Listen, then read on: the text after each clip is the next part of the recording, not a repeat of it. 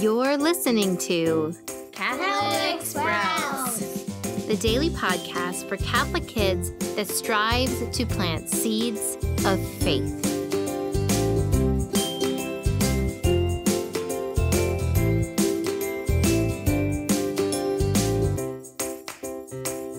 Hey there, Sprouts. Today is Tuesday, October 27th, 2020. This week on the Catholic Sprouts podcast, we are talking about the baptism of Jesus Christ that started his public ministry. Yesterday, we read from Scripture, from the book of Matthew, the story of the baptism. And today, we're going to go back and do some details to help us understand this story even better. So first things first, let's talk about the setting. Now, we know that this took place in the Jordan River, but as you can imagine, the Jordan River is very long. The place in particular in the Jordan River where John was baptizing was opposite of the city of Jericho. Jericho is a very interesting city. And what I want you to realize as we study the life of Jesus Christ is that nothing is a coincidence. We can look at a place and its history, or even the details of a story that might seem unimportant, but everything in Scripture is important. So let's talk about the city of Jericho. Well, Jericho happens to be perhaps the oldest city on earth. Super old. Way back when people were nomadic, meaning they didn't settle down, they kind of were hunter and gatherers. The very first place on earth that they planted crops and built houses and stayed was Jericho.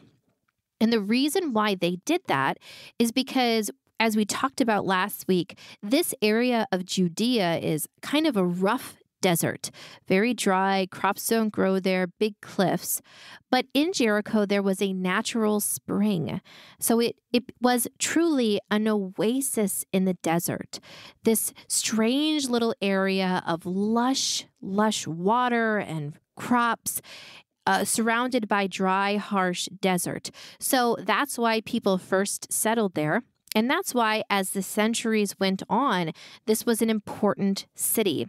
In fact, after God leads the people through the desert, through the Israelites through the desert after they've escaped slavery in Egypt, one of the first places that he directs Joshua to attack and conquer is the city of Jericho.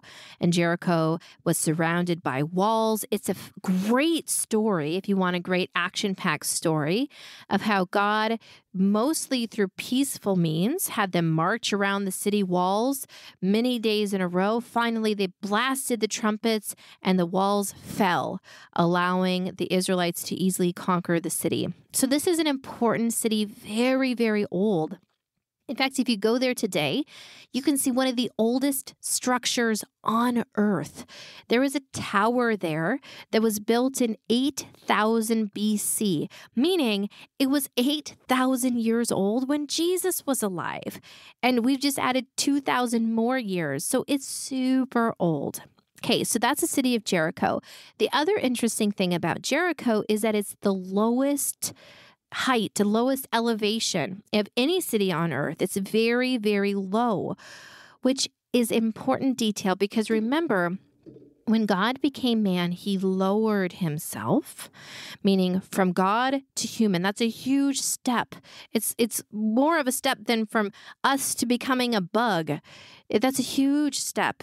But he also lowered himself even further by going to Jericho and allowing a human being to baptize him.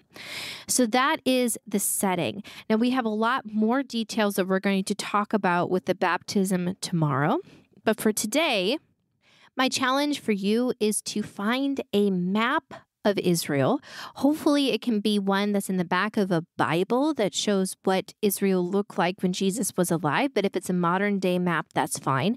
I want you to find the city of Jericho and then move your finger over to the Jordan River. And then you will have your finger directly upon the place where John the Baptist baptized Jesus, where the Holy Spirit descended and where God spoke. That's it for Catholic Sprouts today. We'll be back tomorrow, but until then, continue to grow in your faith and truly sprout into the beautiful creation that God created you to be.